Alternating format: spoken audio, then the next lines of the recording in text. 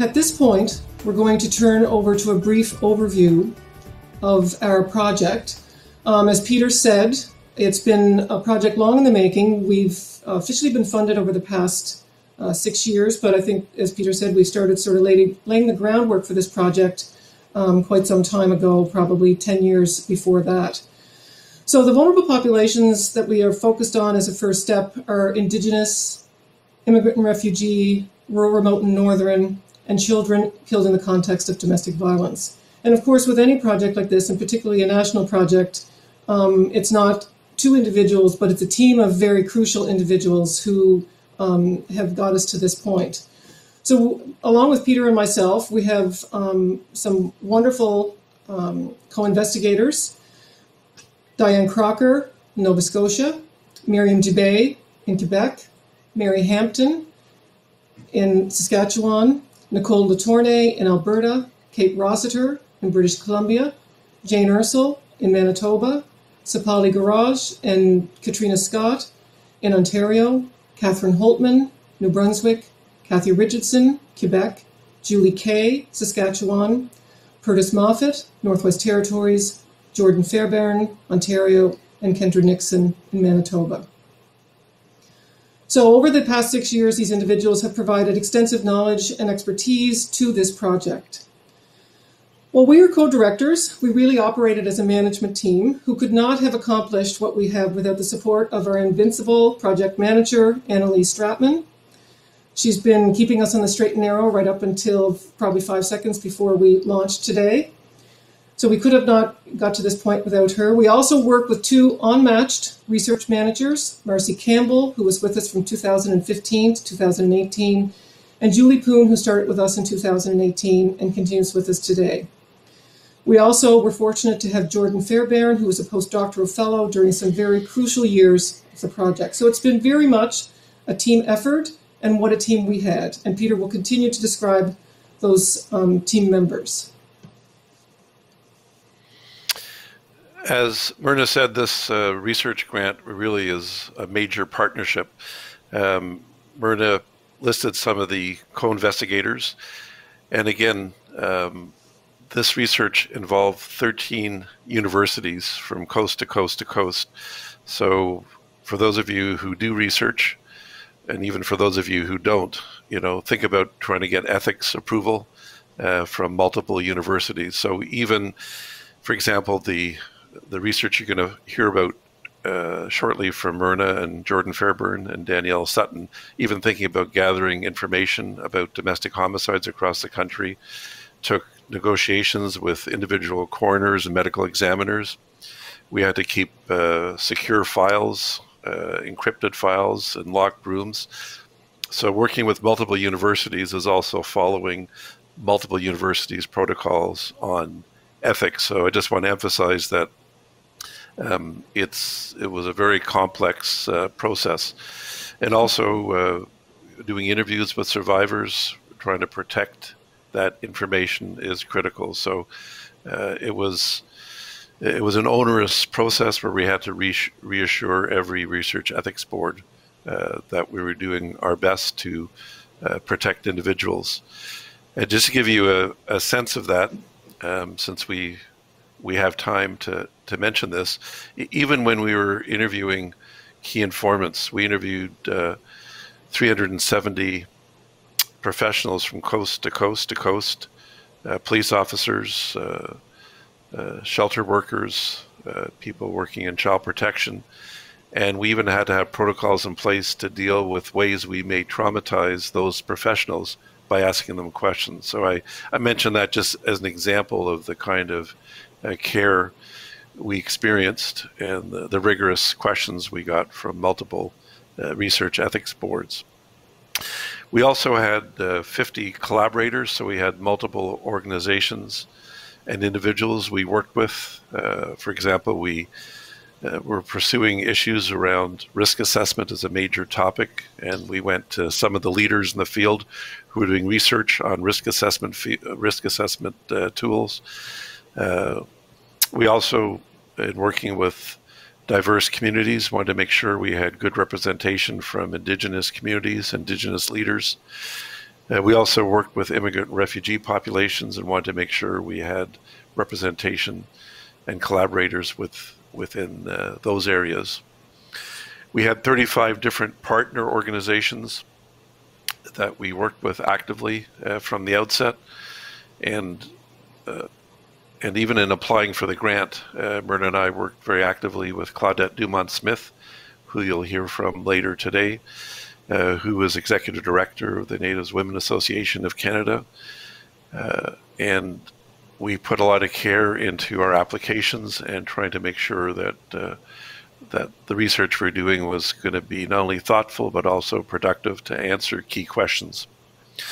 We also had 50 research assistants from across the country.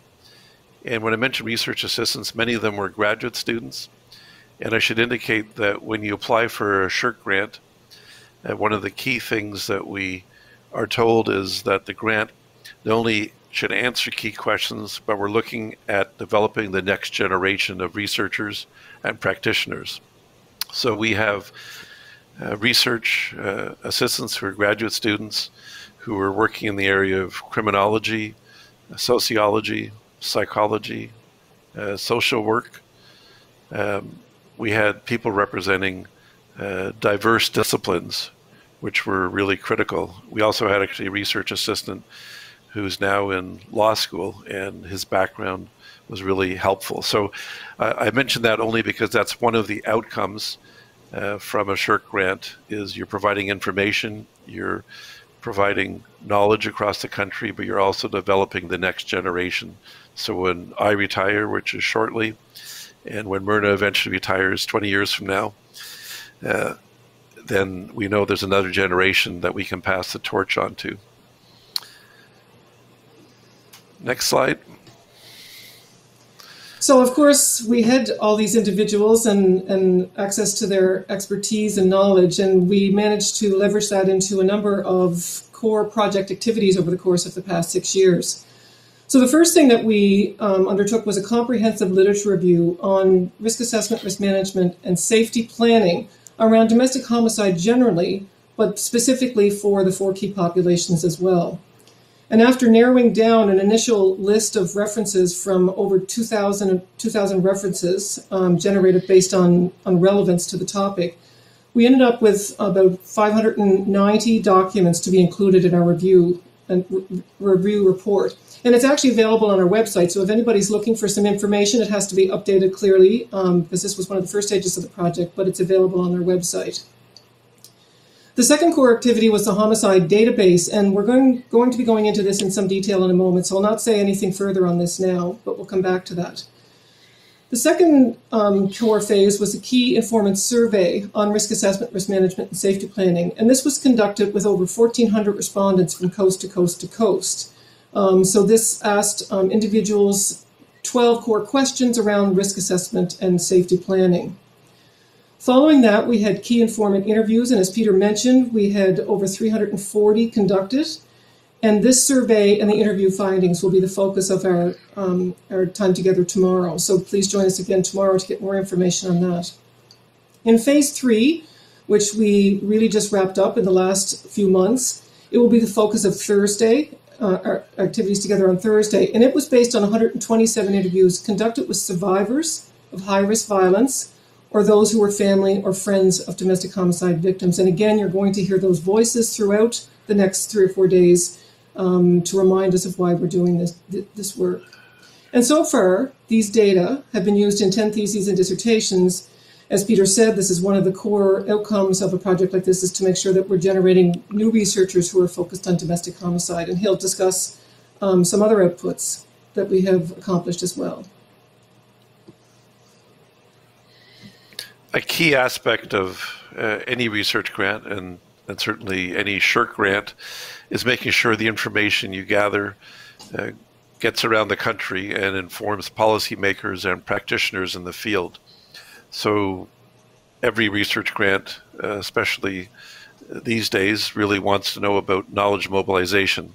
In the old days, when Myrna and I were kids and just starting out as academics, you know, it was exciting to get a paper published or get a book published, and that was sort of a sign of success in academia.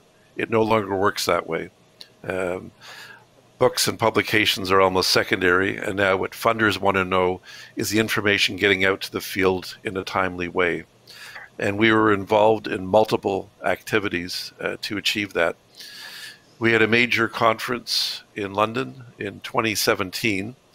Those were the pre-COVID days when you could fly all over the country and meet in person and have small group discussions before we all went online with Zoom or now Hopin. So we had that conference that's recorded, and actually it's on our website. And what's interesting is that I know many professors and many practitioners like Myrna and myself still go back to that conference and go to some of those videos and PowerPoints to share information with students and also public service organizations and also many community agencies. We had 3 partnership meetings, as you know from the earlier slide, that we had so many partners and collaborators across the country. We had national meetings with our partners talking about all the important issues, even something that would seem as simple as what is a domestic homicide, an issue that Myrna and Jordan and Danielle will be talking about later on. Even that basic issue is so critical. And we remember even one of our first meetings, we probably had a 2-hour discussion on even defining what a domestic homicide involves, you know, who's included, who's not included. We also had meetings with graduate students, research assistants for support to each other. And I think, Myrna, we can say successfully we've developed a network of young scholars across the country. Some of the young scholars that I know I was working with are now in practice, and they have remained connected through various conferences, and I think that's certainly been critical. We have a number of homicide briefs. If you go to our website, the CDHPI website, you can download homicide briefs that deal with various topics. If you're looking at particular research on children living with domestic violence or children in domestic homicide, or look at research by the death review committees across the country, you can download a brief on that topic. There's a number of bulletins and updates that we provided throughout the course of this last 6 years. We've produced a number of infographics. We find, obviously, people are busy in terms of digesting reports. You know, we used to think about publications and then we wrote briefs, and then some people are too busy to even read the briefs. And we have many people say, can you just give me the information in a snapshot? And actually recently, I mentioned this to Myrna, recently, even in the Ontario Domestic Violence Death Review Committee, we had a meeting and external consultants that said, we need to have the annual report in a snapshot. There should be one infographic to make sure everybody gets an overview of what's actually happening within the jurisdiction. So that's also been an important development. There's been a number of reports produced about our work and posted. There's been 7 journal articles and a number that are just awaiting final review. So certainly the word is getting out across the country. And more than 50 presentations, conference presentations, webinars. I know we've been to Canadian conferences. I know in Halifax, actually from coast to coast to coast. And I know there's been conferences. There was a major international conference on domestic violence in Oslo, pre-pandemic, where a number of our students were able to present. And so I think the critical thing was we've gotten the information out. So, and we're very proud. And again, this is a lot of things that I'm highlighting on this slide. The nice thing is you can go to CDHPI and you can see all of them readily if you look through the resources that are available.